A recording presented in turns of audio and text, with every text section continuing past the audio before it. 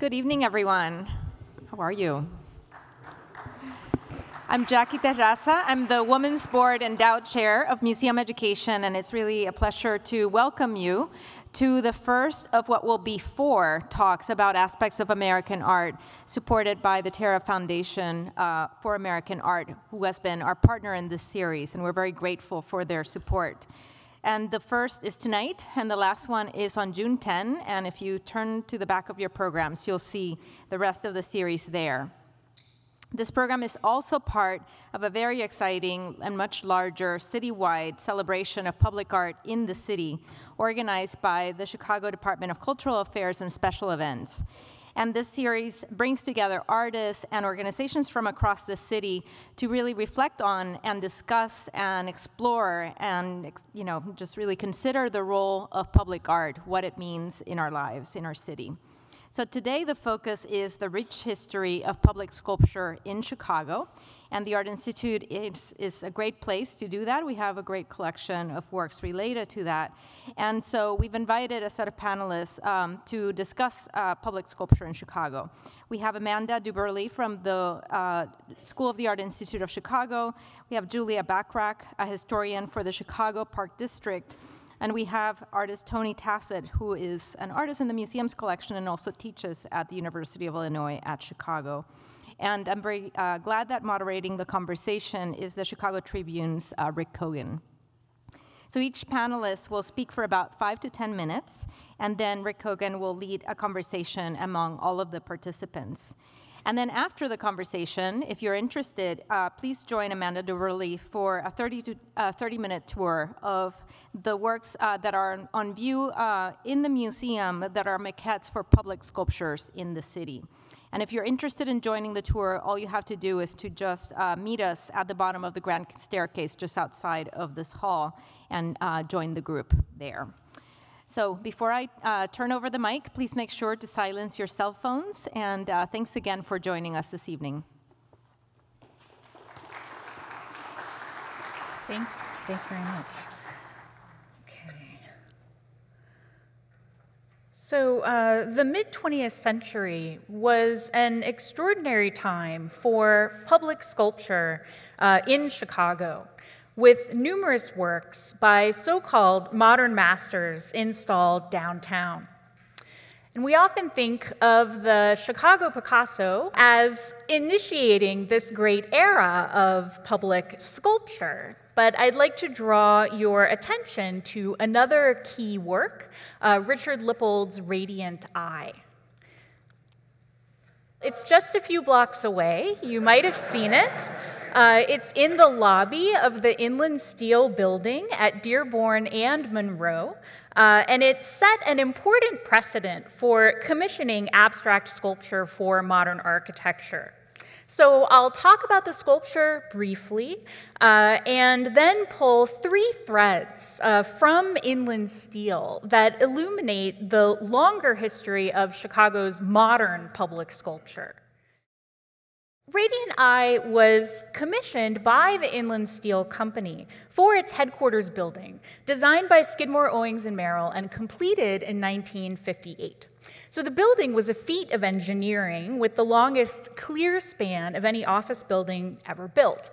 And as Lee Block, the Inland Steel Company vice president in charge of the building project, told Time magazine, quote, "We wanted a building we could be proud of, one that spelled steel," end quote. So in addition to structural innovations, indeed, looking towards the building from Dearborn Street, we catch the gleaming stainless steel of its cladding, essentially a billboard-size sign for the company product.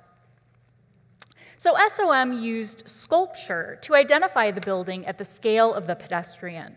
And traditionally, the lower floors of office buildings contained interior arcades that were promenades with shops serving workers and the public. So SOM turned this concept inside out at Inland Steel. The shops were eliminated, and the public amenity became open space around the building. So the lobby, in turn, became a space of display with a luminous ceiling that dematerialized glass walls both day and night.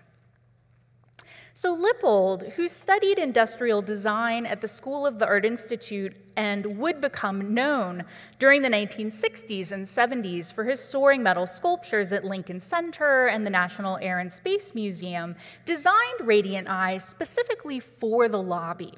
He called it Radiant Eye for Inland and the personal pronoun, since he thought it marked a transition from the scale of the building to the scale of the human body. He also viewed the sculpture as evocative of birth, the forming processes of all living things. As a symbol of steel, the sculpture arguably surpassed even the spectacular display of stainless steel in the building's cladding. Its gleaming, gravity-defying appearance in the building lobby, dramatizing Inland's product to great effect. So it served dual roles, as an example of modernist sculpture and as a tool of corporate public relations. So my first thread is William Hartman, a partner in SOM's Chicago office and the architect who worked closely with Bloch and his wife, Mary Lasker, on the lobby sculpture commission. Now, as prominent collectors who gave their name to the Art Museum at Northwestern University, as well as many works of art to the Art Institute, the Blochs were certainly not reluctant patrons. But Hartman had a role to play, too, as a champion of art in modern architecture. Hartman was an art collector and sat on the Art Institute's 20th Century Committee for Painting and Sculpture, as well as its board. He joined SOM in 1945 and was instrumental in selecting artists for the firm's first major building to include commissioned art, the Terrace Plaza Hotel in Cincinnati, a project that featured a mural by Juan Miró, as well as a mobile by Alexander Calder, among other works. And Hartman, of course, recruited Miró to design a sculpture for Chicago that was belatedly installed in the 1980s. So the architect really believed that modern architecture should incorporate great art. And the reason for this was largely based in the aesthetics of the building. As he told Betty Blum for the Chicago Architects Oral History Project in 1989, quote, "The modern architecture that we identified with eliminated decoration. Basically, it was an evolution from a handicraft kind of building technology to an industrialized building technology. That was the key to it. When you gave up the handicraft part, you gave up the artisan and the craftsman who would carve limestone and wood and these different materials that led to the expression of a building. In industrialized architecture, you were using components that were made by machine, and decoration wasn't appropriate for the machine. So when you come to decorate an industrialized building, you decorate with an artist." At Inland Steel, art was featured inside the building. For the civic projects that occupied Hartman during the 1960s, sculpture was sited outdoors, where its size increased dramatically. The architect spearheaded negotiations with Pablo Picasso for the Civic Center sculpture, famously tempting the artist with gifts on frequent visits. On his trips to Europe to see Picasso and Miró, Hartman also traveled to see Alexander Calder, guiding to completion La Grande Vitesse, the first sculpture commissioned by the Federal Art in Public Places program. It stands outside of city and county buildings designed by SOM in Grand Rapids, Michigan. I'm sure Hartman would demur, but I really wonder if any of this would have happened the way it did without him. Second thread, Dearborn Street. This is the location of the Inland Steel building. It is also the spine of urban renewal in downtown Chicago, connecting the great open spaces proposed in the city's 1958 development plan.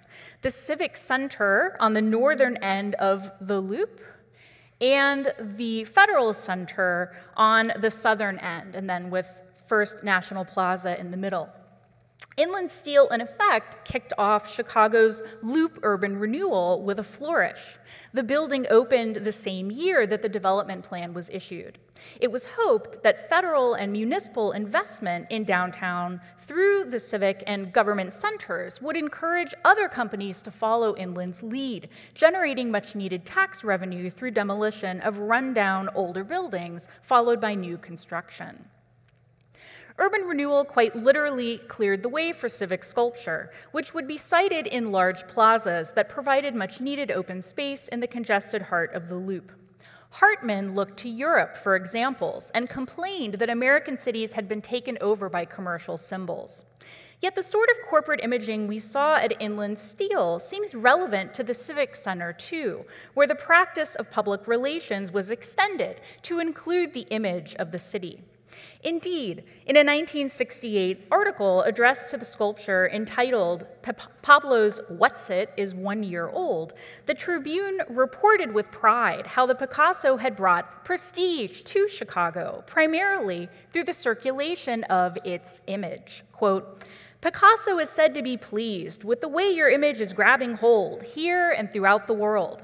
William Hartman visits your creator often and reports he thinks you looked great on the telephone directory. He's also delighted with your likeness on ashtrays, cufflinks, pajamas, plates, and other items," end quote.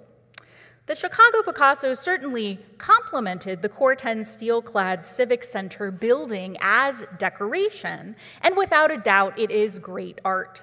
But it also became a symbol of the city as its image circulated through various media, a what's it made legible through the language of public relations. Third and final thread, abstraction. Promoters of the new public sculpture, which is largely abstract, often contrasted it with the monuments of the previous century. This was a different kind of public art, they declared, an art that shrugged off the didacticism of more traditional public monuments. Instead, on offer was art by the greatest contemporary artists, an idea codified by the federal Art in Public Places program when it forbade commemorative content of any sort. On one hand, abstraction was a necessary accommodation to the cultural relativism of the post-war period. Confidence that a broad audience would understand the allegorical symbolism of traditional monuments was long gone. On the other, it was an accommodation to the architecture that these sculptures decorate, not only in terms of its abstraction, but also its scale. The transition between the scale of the building and the scale of the human body, so central to Lippold's sculpture at Inland Steel, applies here at the Civic Center as well. The difference is one of magnitude. The Civic Center building is 648 feet tall. The Chicago Picasso, 50 feet. The statue of Ernie Banks, once proposed as a replacement, would have had a completely different relationship to the international-style tower behind it, dwarfed along with the viewer by a 31-story office tower. And of course, we got a chance to actually experience this when the 2008 bronze of Ernie Banks was moved to Daley Plaza temporarily. Now, abstract sculpture does not necessarily convey a particular message, as with an allegorical sculpture or a statue of Ernie Banks, but its abstraction affords it another purpose. It readily acts as a container to be filled with the memories and associations of passers-by. Within the urban environment, we might say that the new public art of the mid-20th century functions as a landmark.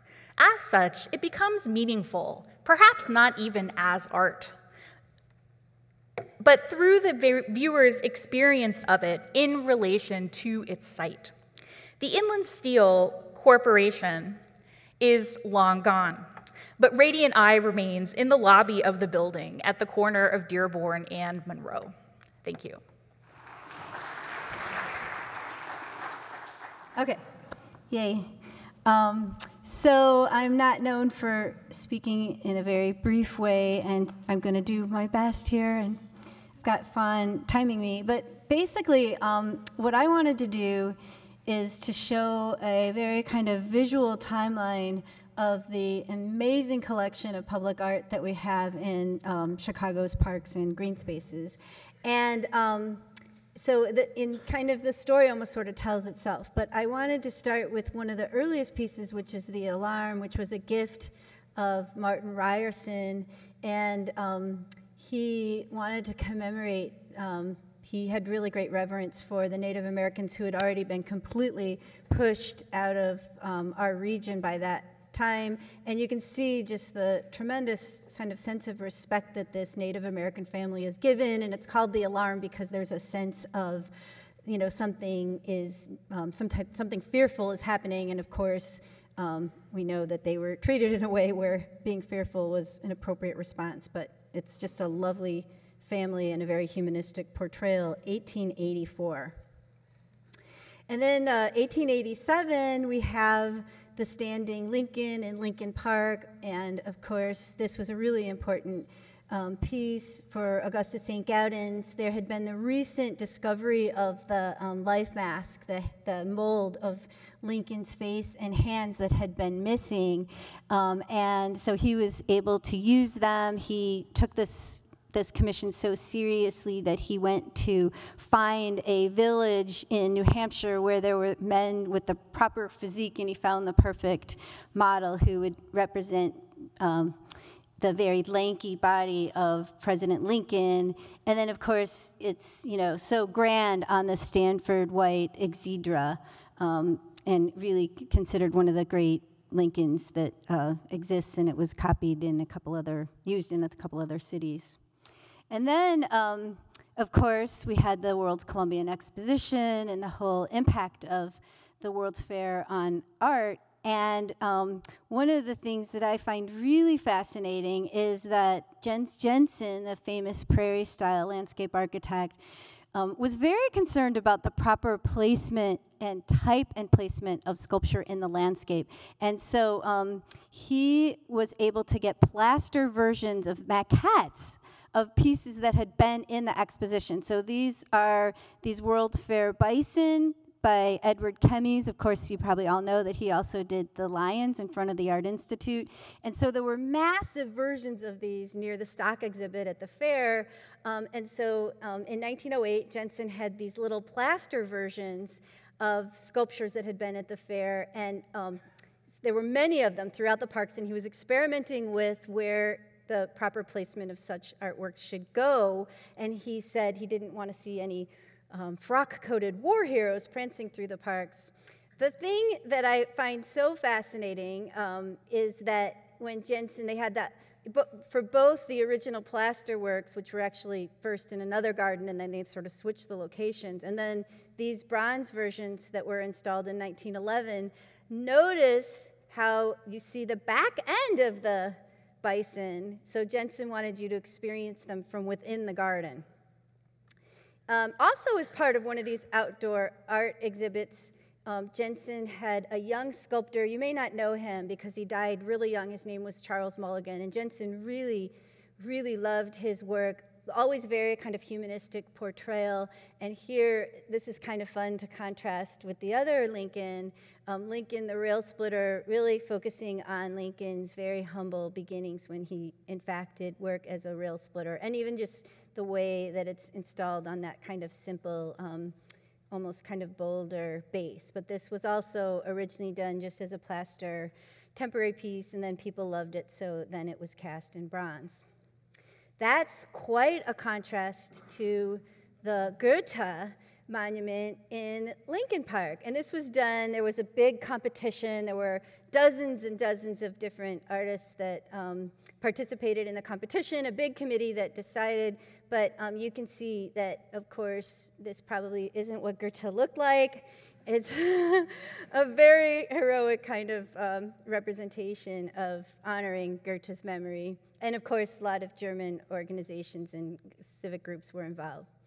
Now, that was 1913. Now, here we are in 1915. This was a super, super controversial commission. First of all, Altgeld was a very controversial guy. He was actually a wonderful man, but he took a lot of heat for pardoning the Haymarket rioters. And so that had happened years earlier, but he still, you know, his reputation was still sort of in question. And a lot of people who realized how important Altgeld was, and he was a great reformer and things, wanted to have a monument to him. And so there was a lot of controversy about how he should be portrayed. This, of course, was a commission that went to Gutzon Borglum, the same sculptor who did Mount Rushmore. And a lot of people first, you know, ended up really criticizing this piece because It's so humanistic, it's small, and then the way that the people, the family, the children are kind of clutching his coat. But I really think it's very sweet. And it's nestled into the landscape, but unfortunately, it looks so naturalistic that somebody came along at the Park District and planted a lot of trees in front of it. So you may not know this piece, but it is worth visiting for sure. Now here we are only 3 years later, and it's now the centennial of Illinois statehood. And so the Illinois Centennial Monument was the monument to mark this important occasion. And I wanted to include this both because it's so architectural, it's quite a contrast to what we have just seen. Also, I think it's really great that the team of Henry Bacon and Evelyn Beatrice Longman also did the Lincoln Monument in Washington. And plus, we don't have that many women sculptors early on in the history of Chicago art. And then, of course, the famous Fountain of Time in Washington Park by Laredo Taft. Now, that was completed in 1922, but he spent more than a decade on this. And then he was sort of criticized because by the sort of mid-20s, people started thinking about, more about deco and sort of more modernistic kinds of artworks, and people were thinking this was old-fashioned, but it's really quite an amazing work of art. It's made out of exposed aggregate concrete. It's got 100 figures that are kind of struggling forward in this sort of great wave of humanity while Father Time watches on. And I don't know if you can see the 3 girls under the cloaks, but those are his daughters, and a lot of his students also. He's in the back. You can actually find him, a self-portrait, but a lot of his students were models for this artwork. And then, of course, in 1927, the iconic Buckingham Fountain, the gift of Miss Kate Buckingham, she asked, how much do you think it'll cost to have this monumental fountain, which ended up being put in place of where they wanted the Field Museum, but they needed to keep the views open because of Montgomery Ward's lawsuits. And they told her about $300,000. And by the end, they got over $1 million out of Miss Buckingham. It turned out to be quite an expensive piece, but a really important work of art for Chicago. And I just love how it's, so French, and it's often compared to the Latona Basin in Versailles. But you're getting this sort of Beaux-Arts carved elements of the fountain by Edward Bennett juxtaposed to these wonderful Art Deco seahorses by Marcel Loyew. And then another Art Deco fantastic monument in Chicago that you may not know because it's in Marquette Park was a monument to 2 Lithuanian flyers who crashed in the 1930s, just a couple, few hundred miles shy of their they were trying to make it to Lithuania. And it was a commission that was only allowed to go to Lithuanian architect. And so that was the architecture firm. And then this fantastic French sculptor, Raoul Josette, did the bronze. And you can see there's this great kind of grill work. And then this globe where it actually shows you the actual map of where the plane actually flew. And Josette had done some work at the 1933 Century of Progress. And then he went to Texas, and there's all this wonderful artwork that nobody knows about of his still in Texas. And then in 1949, and this was a piece that actually would have been installed earlier, but it was delayed because of construction delays during World War II. We have Alban Polachek's Thomas Masaryk monument, and again, this is an allegorical piece. It represents a Czech knight, and of course, Thomas Masaryk was teaching at the U of C at the time, which is nearby. We're on the Midway now, and he led the movement for Czech independence. And that was 1949 when it was installed, and it's really quite handsome, very heroic, allegorical, and then. It's interesting, Amanda just gave us this important moment of the 60s, but there's nothing in the Chicago parks until 1981 when we get Ellsworth Kelly's Curve 22, which we in Chicago call I Will, because that's the Chicago motto. This great, very abstract stainless steel kind of obelisk. And then Richard Hunt's Eagle columns. So this is the next thing that happened. It's funny, there was so much public art, and then this big period of just nothing in the parks, and then it slowly 1981. Then this piece, this is also dedicated to Altgeld, called the Eagle Columns in Jonquil Park.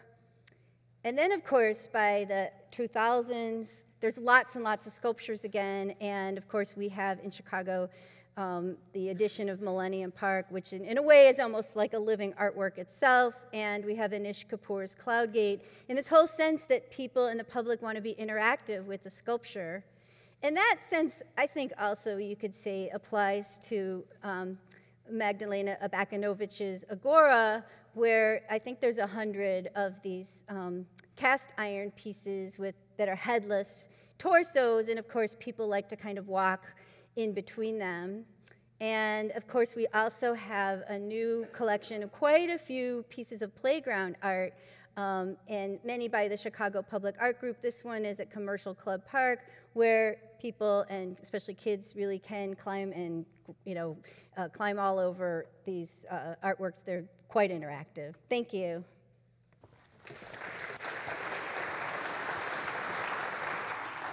Hello, everybody. I'm going to try to be quick because I love to hear Rick Kogan speak. He has such a great melodious voice. You'll see. So anyway, I feel a little pretentious. Everybody else is showing, here's Picasso, and now I'm just talking about myself. But so I've also made some public artworks along with some other pieces. And my approach to public art, for one thing, was to try to speak to as big an audience as possible. That sounds really straightforward and simple. But I don't know, my thoughts are changing in response to the last two presentations. And I thought a lot about I made this piece, maybe somebody saw an earlier version of this, for Chicago, for a temporary piece in Chicago. It's called Eye. It's 30 feet tall, 30 feet wide, and it is a depiction of my own eye. But I thought a lot about that Picasso and the Calder. I love those two pieces. I had to see how tall they were immediately. But I also thought about, I guess one thought as I was looking at that is that when I started making public art, I thought a little bit about, geez, what an egotistical move. You make this gesture that's supposed to last for a while, and it's addressing kind of everybody, the public. That's a little different than just doing a show in a gallery or in your basement. So my way of dealing with it was, I'm still making the big egotistical gesture, but I'm trying to acknowledge it. So that's why it's my eye. So I thought it was a kind of an acknowledgement of that, of ego. The eye as a symbol is one of the most recognized symbols you can have. You go back to the Pharaoh's eye or the eye on the dollar bill. It usually represents God or consciousness, but it's also just cool. It's what, I think if you looked at my high school notebooks, they probably have eyes, drawn in the borders and flames and arrows and things like that. Anyway, I got to go quicker. So this is now in Dallas, Texas. I was given an opportunity to do a piece for Sony Entertainment in Culver City, and this is the old MGM Grand studio lot. It's where The Wizard of Oz was filmed, along with Gone with the Wind, Citizen Kane. But I was this is a real love letter for me. I grew up just a geek watching television, drawing and watching television. My parents allowed me to watch as much TV as I wanted because they loved me. But anyway, when I had this opportunity, it was just too good to be true. And watching television back then included watching a lot of old movies. So this is a pretty straightforward piece. But I did think about LA and the big Randy's Donut sign. There is this kitsch kind of sign quality. I was thinking about that. Or the very idea of taking something ephemeral like light, but making it a sign, making it concrete, kind of capturing nature, which is a theme. This piece is called Paul, and this is at Governor State Sculpture Park. This is also 30 feet tall. I made this piece, actually my wife had gotten sick, and she's fine now, but personally that happened, and this was well after 9/11, and we were obviously embroiled in what seemed like was what has become a series of protracted wars. And somehow the optimism of a piece like the Rainbow, I just couldn't muster it. So a lot of what I do is take something that already exists in the world. It's a little different than I think a lot of artists. So I thought about Paul Bunyan sculptures. That's a common rural, this is also in kind of a rural setting, unlike the other things which were in the middle of a city. But I always thought of Paul Bunyan, and you know this mythological American kind of character.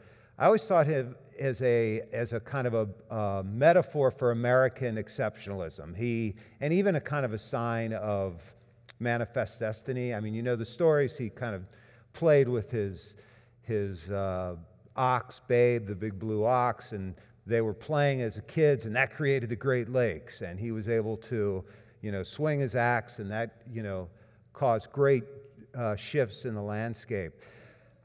So I wanted to take this kind of known American iconographic symbol, but kind of make him grow up, make him over the hill. He's got a pot belly. Maybe he's got some regrets in life. People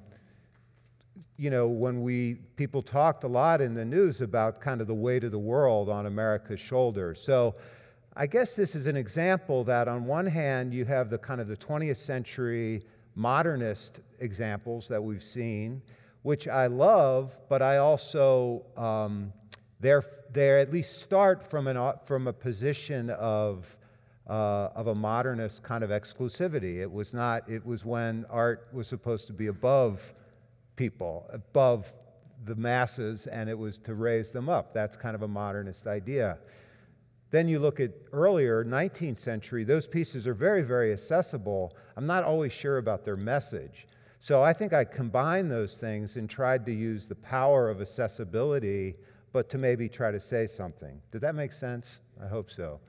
If it didn't, maybe ask questions later. So I was thinking about King Lear and Michelangelo and Walt Disney and all of that stuff. This is kind of a different piece because I don't think it's really for everybody in some ways. It's called the Artist Monument, and it's 8 by 8 by 80 feet long, and it's etched with the names of almost 400,000 artists' names, which is incredibly thorough. So people who've had one exhibition in a college, university gallery, they're going to be on it right next to Picasso or George O'Keeffe or whoever. And they're in alphabetical order. So it's incredibly egalitarian, at least to artists. So artists come and they kind of find their themselves or their friends and neighbors. Anyway, so it's a little different than the other pieces. This was in Grant Park, but is actually going to University of Illinois at Chicago as a permanent piece, hopefully in the spring. So this was done for the Whitney Biennial a couple years ago. This last piece, I thought I'd end in a weird place. This is a proposal which I probably am not going to get. I'm not even sure I'm really supposed to be talking about this, but well, I'm among friends here. I don't think it's not going to leave this room. So I've recently, very, very recently, was invited to make a proposal for a temporary piece for a building called the American Copper Building. It's on the Lower East Side in Manhattan, or Middle East Side in Manhattan. And it's going to be the biggest copper-clad building in the world. And we shouldn't get into politics tonight, but I don't know if anybody's feeling a little gloomy or just a little pessimistic, perhaps. So with that in mind, I made this proposal for 2 20-foot tall crows. It's called Heckle and Jekyll. And it's like a memento mori. It's supposed to just be, I think my work is kind of obvious, so it's just in the spectacle, in the glitz and glamour of Manhattan, and in the, frankly, the materialism of this which I'm a part of. I'm not saying I'm outside of that. I just wanted a little, a little reminder of, that all things must pass, ashes to ashes. Kind of that was the message. So that's a really bleak place to end, but that's where I'm ending. Thank you.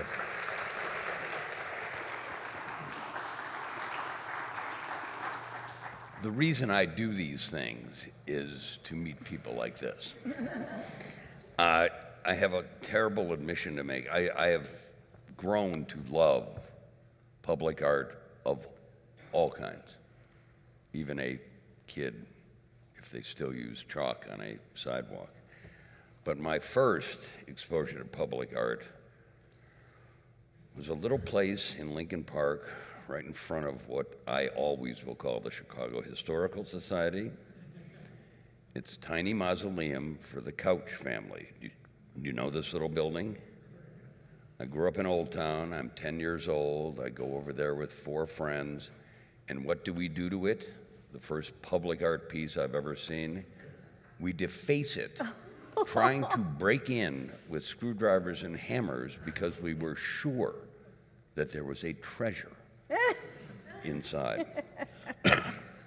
I have since grown to, I find all public art inspiring and thought-provoking. I was over as a young man, I was 16, standing in Daley Plaza with my mentor, Mike Royko, when a certain piece of public art was displayed. This is some of what Mike Royko wrote, and I hope it tells you how public art can be inspiring but also thought-provoking. He wrote this the very day, he wrote this an hour after he saw it. I won't read the whole thing, but I will read the germane parts. Mayor Daley walked to the white piece of ribbon and put his hand on it. This was a moment to think about, to savor what was about to happen. In just a moment, with the snap of the mayor's wrist, Chicago history would be changed. That's no small occurrence, the cultural rebirth of a city. Thousands waited in and around the Civic Center Plaza. Was anybody here there? Thousands of people, none of whom are here, waited in and around the Civic Center Plaza. They had listened to the speeches about the Picasso thing. They had heard how it was going to change Chicago's image. They had heard 3 clergymen, a priest, a rabbi, and a Protestant minister, offer eloquent prayers.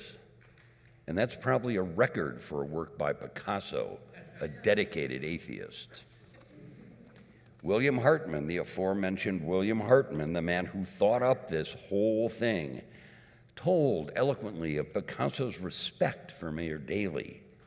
Whenever Hartman went to visit Picasso, the artist asked, "Is Mayor Daley still the mayor of Chicago?" When Hartman said this, Mayor Daley bounced up and down in his chair. He laughed so hard. After the ceremony, it came to that final moment, the mayor standing there holding the white ribbon, and then he pulled. There was a gasp as the light blue covering fell away in several pieces.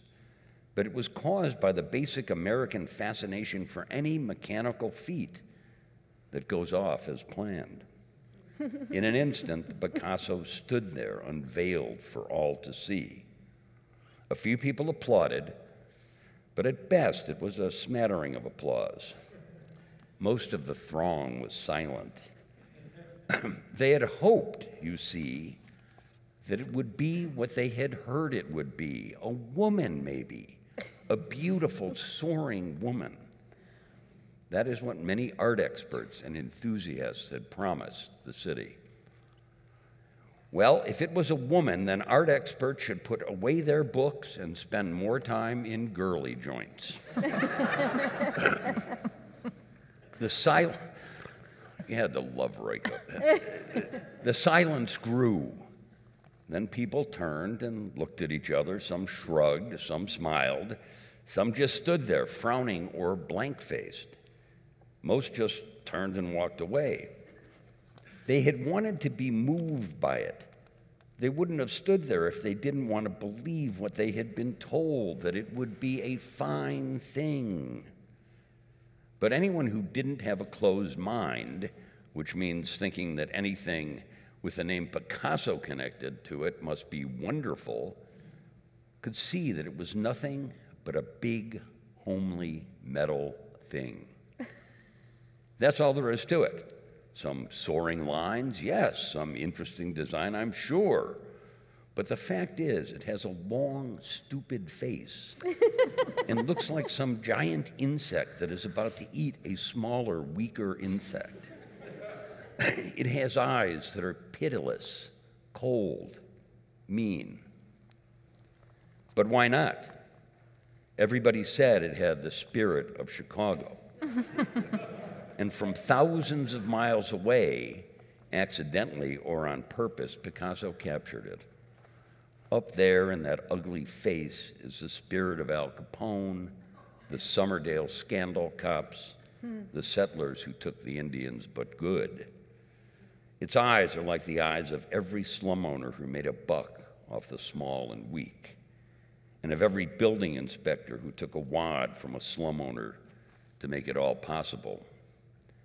It has the look of the dope pusher and of the syndicate technician as he looks for just the right wire to splice the bomb to. Any big-time real estate operator will be able to look into that face of the Picasso and see the spirit that makes the city's rebuilding possible and profitable. It has the look of the big corporate executives who comes face to face with the reality of how much water pollution his company is responsible for, and then thinks of the profit and loss and of his salary.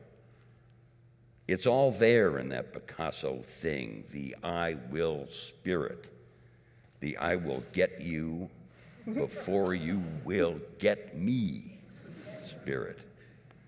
Picasso has never been here, they say, but you'd think he'd been riding the L his whole life.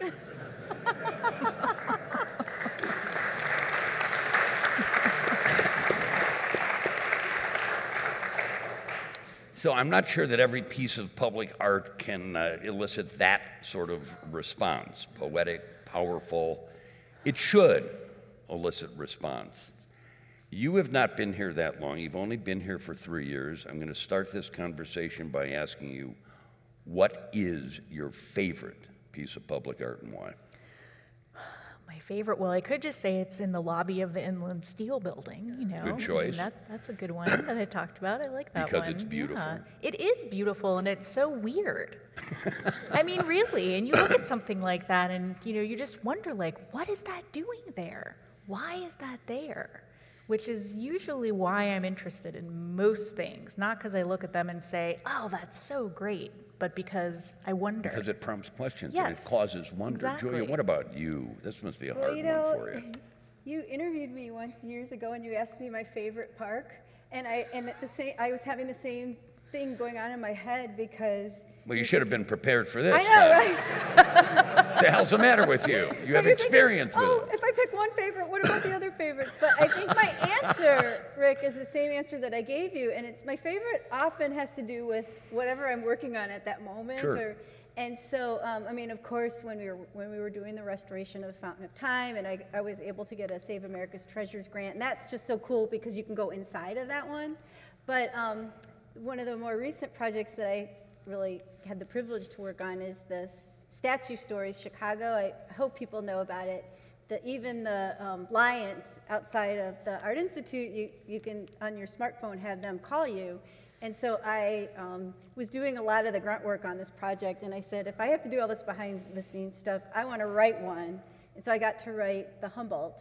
Oh, fabulous. And so in writing von Humboldt, I decided I didn't want him to be an old man, old German guy. So there's a little lizard on the back of his book, and so the monologue comes from the point of view of the lizard, which actually does tie into von Humboldt and his travels in Central America. So I'll say that's my favorite. Okay. Terry, you can certainly mention one of your own sculptures, but before that, I need to know what the eye is made of. Fiberglass. Just You say, he says it's like it's, oh, well, fiberglass. Fiberglass.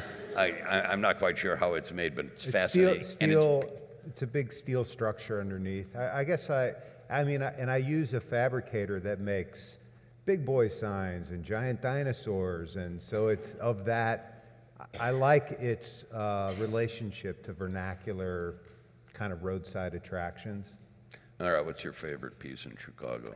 I'm sure there's a more interesting answer, but I love that Calder piece, the big flamingo, because it's just so playful, and it's like a kid made it, and he's this old man, and it just has some spirit of, you know, that kind of modernist, optimistic spirit that...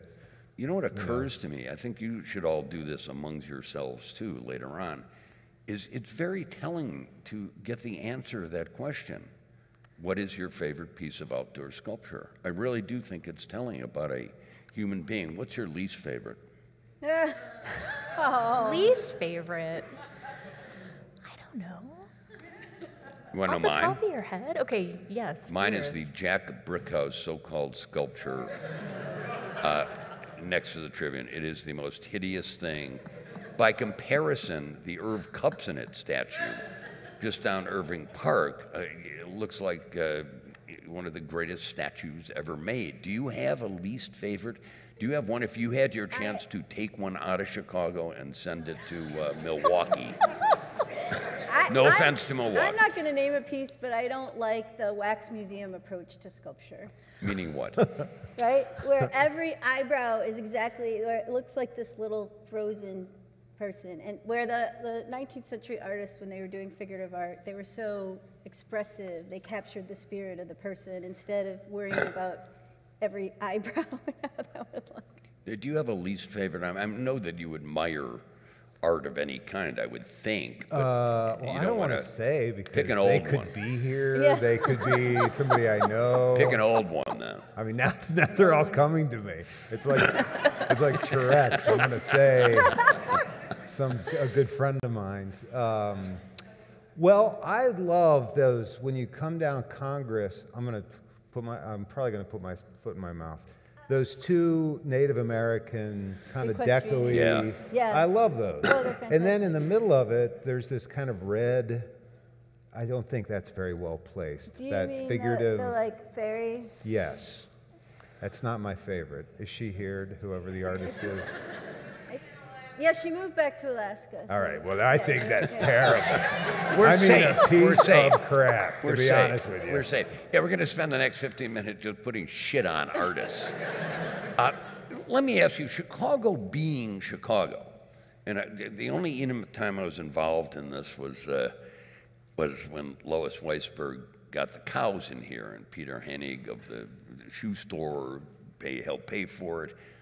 But knowing Chicago and knowing that the city fathers of this city have never been particularly altruistic when it wasn't for their own benefit, how did these statues get made? We all know, I think, the first park ever built in this city was Bughouse Square, formerly Washington Square Park. And it was not built because some developer thought it would be a grand idea for people. It was built to enhance the value of the properties he was trying to sell around the park, hence the first park. Why was it? How did these statues get built? Well, and why? So many of the older ones were gifts. And so they were either by an ethnic group that wanted to sort of celebrate an important figure from their homeland, or sometimes from an individual philanthropist. But that's why I really like that Martin Ryerson piece, because it was the So it was a more rarefied version of honorary street names, kind of, is what you're saying. nicer than Yeah, right. How do you get a piece of outdoor sculpture? If the Nathan Manilow Sculpture Garden at Governor State University, where that amazing Paul Bunyan exists, is I will say, and I'm sure you will too, it's one of the undiscovered Yeah, it really joys of the Midwest. It's kind of a land of giants, of all manner of different sculptures. How do you get in there?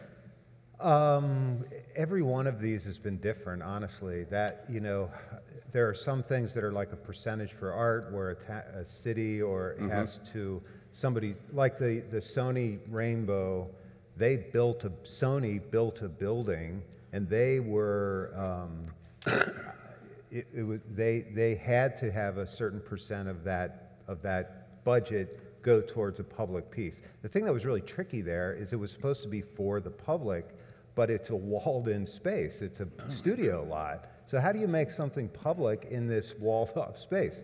So my brilliant answer was to make something so big that you see it from miles around. That's so there's a great part of idea. it that's practical. That's a great But they're all idea. different. I mean, the eye was made for a temporary thing for State Street, and there was a particular committee that actually, I think they taxed some of the businesses, but it was only temporary, and then some rich oil guy from Dallas saw it, it was in storage for a couple years, and he bought it, and now it's in downtown Dallas. So that's like a private person just bought it, and one of the interesting things in this city for me, and you can talk about this, is when I will tell you, I am not a huge fan of the bean.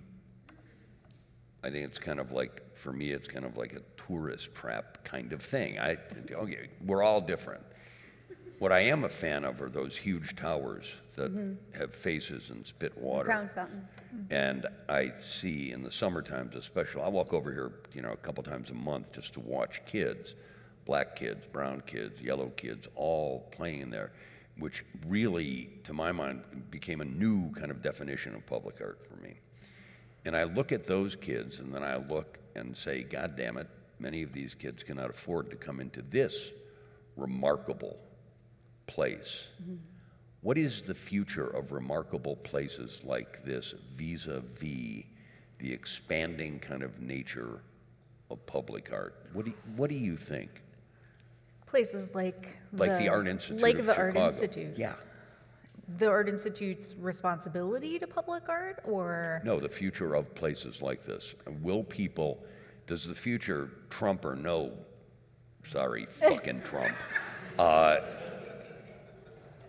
Forget that for a second. The kind of money that was necessary to build the collections of and house them in relatively not, the public can come in here, but many places you have to pay to come in here. Right. To those places.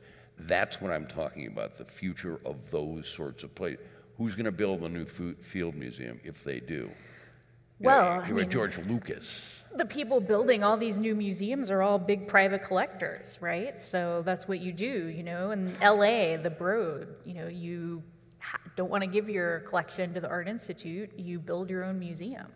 I mean, that's definitely one direction. That seems to me to be a kind of definition of elitism.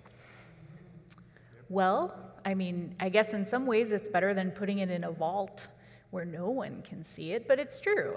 Having your name on the museum, and it's not, getting mixed in with the collection here, which is definitely one way that you can enhance. I'm just wondering if there's going to be in the next decades some kind of explosion of public art. You can think of all these statues and sculptures in this town and think to yourself, Jesus, if we put a huge, it would be huge and high roof all over it, it'd be the most amazing museum, make every other institution look like a storefront art gallery.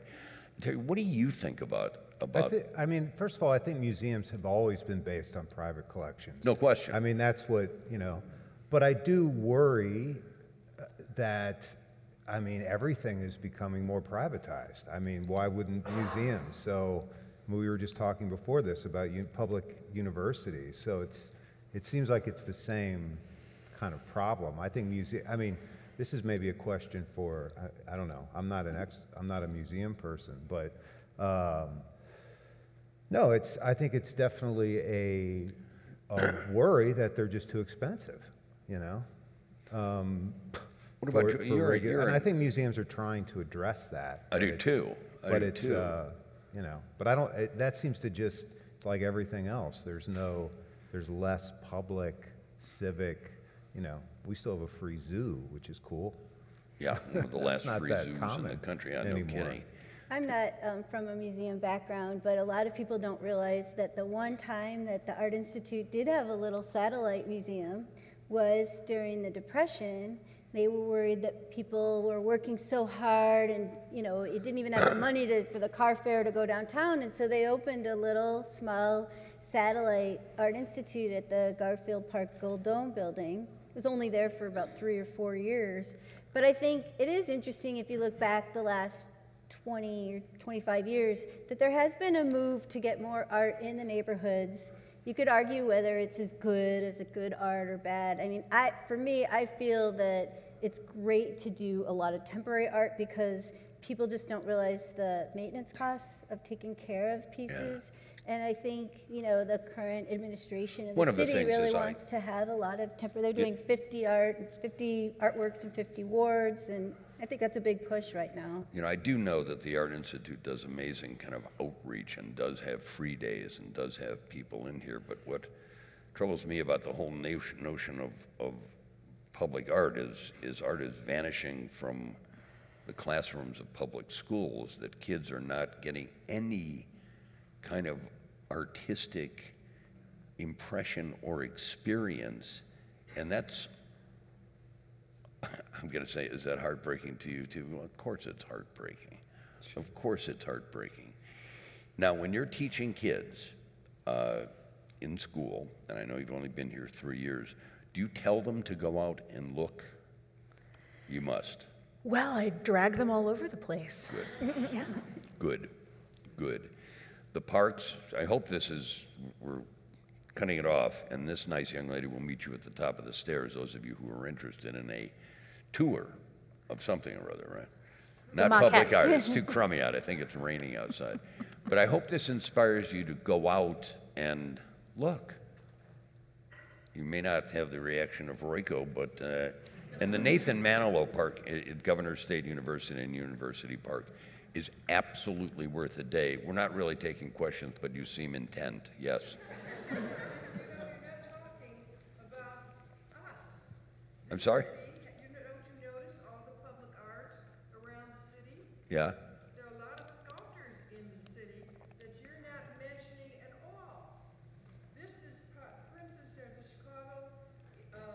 Chicago Sculpture International, a bunch of sculptures. Right. All the sculptures you see along the lake and all over. Then there's the Chicago Sculpture Exhibit. Right. Run by the 43rd Ward in Bachrach, and those sculptures are all over. Then there's Clark Street. Yes. Now, And then there's Jefferson Park. but the point is, the artist gets a little bit of money, and then it's their money. So this city has a reputation of a lot of sculpture, and everyone thinks the mayor owns it. But it's the artists who are supporting it and doing it for the city, and you're not giving them any recognition. You're not even talking about them. Well, we've just given them some recognition, thanks to you.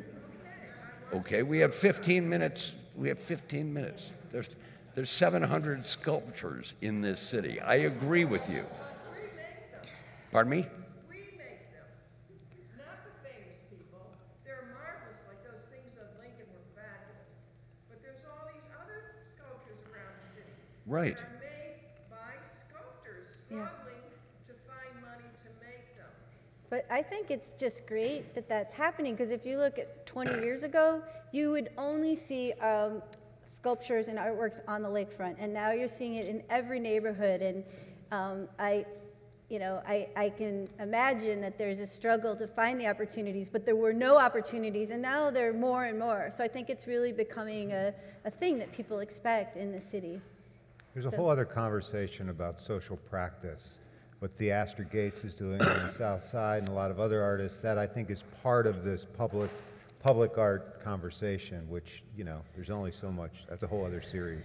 But I think that is very valid, kind of. There's another idea of what public art is. No question. You know, no question. That is Thank more you. temporary and is more local. Thanks for coming. Thank Meet you. her at the top of the stairs.